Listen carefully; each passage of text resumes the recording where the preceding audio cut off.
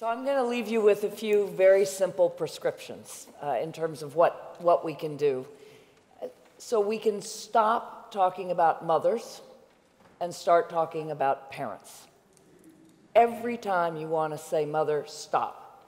Say parents and children, parents and family. Stop talking about daughters and start talking about caregivers, or in Britain, carers. Carers for parents, whether they're sons or daughters. Stop talking about fathers and start talking about earners or providers, both men and women. Start assuming that everybody,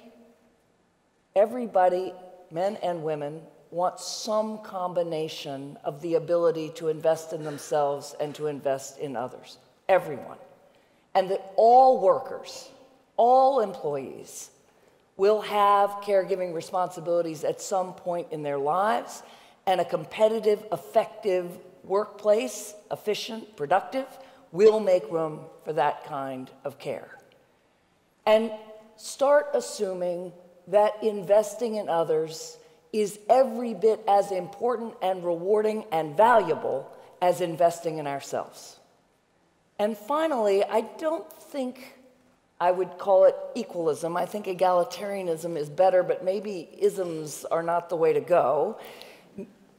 What we are looking for is a world in which we don't assume everyone is the same, absolutely not, but a world in which our assumptions about who someone is and what they want and what they can achieve and what their potential is not tied to their sex or their gender or their sexual orientation any more than it is tied to the shape of their features or the color of their skin.